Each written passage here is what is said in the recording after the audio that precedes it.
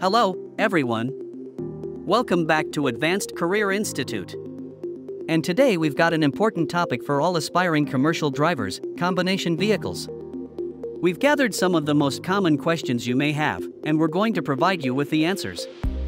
So, let's dive right in.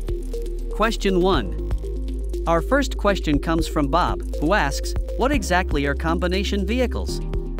Combination vehicles, in the context of CDL, are vehicles that consist of a power unit, like a truck tractor, and one or more trailers. These combinations require special skills and knowledge to operate safely and efficiently. It's a critical endorsement for many trucking jobs, and mastering it is a key step in getting your CDL. Question 2. Next up, Greg asks, what are the key challenges when operating combination vehicles? Great question.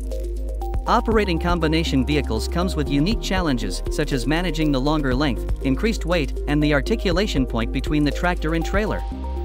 Drivers need to be skilled in turning, backing up, and maintaining control of the entire combination.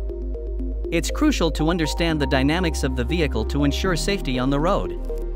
Question 3. Now, Eric wants to know, what endorsements are needed for combination vehicles? To operate combination vehicles, you typically need the T endorsement on your CDL. This indicates that you have the knowledge and skills necessary for safely operating double or triple trailers. Some states might have additional requirements, so it's essential to check with your local DMV for specific details. Question 4. Here's a question from Donnie. How can I prepare for the combination vehicles test? Preparing for the combination vehicles test involves studying the CDL manual thoroughly, focusing on the combination vehicles section. Practice the pre-trip inspection, understand coupling and uncoupling procedures, and get plenty of hands-on practice with a qualified instructor. Additionally, consider taking online practice tests to assess your knowledge and identify areas for improvement. Question 5. Our last question today is from Sebastian, who asks, any tips for new drivers tackling combination vehicles for the first time? Absolutely. For new drivers, take it slow and practice in a safe and open space before hitting the road. Always be aware of your surroundings, use your mirrors effectively, and communicate with other drivers. Don't hesitate to ask experienced drivers for advice, and never compromise on safety.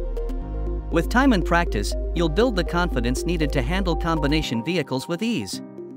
That wraps up today's Q&A session on combination vehicles. I hope we've answered some of your burning questions. If you have more, feel free to drop them in the comments, and we'll do our best to help. For more information about the Advanced Career Institute, call us at +1 702 476 5067 or apply online at applycdlvegas.com. Don't forget to like this video, subscribe for more CDL content, and hit that notification bell to stay updated. Safe driving, everyone, and we'll see you in the next video.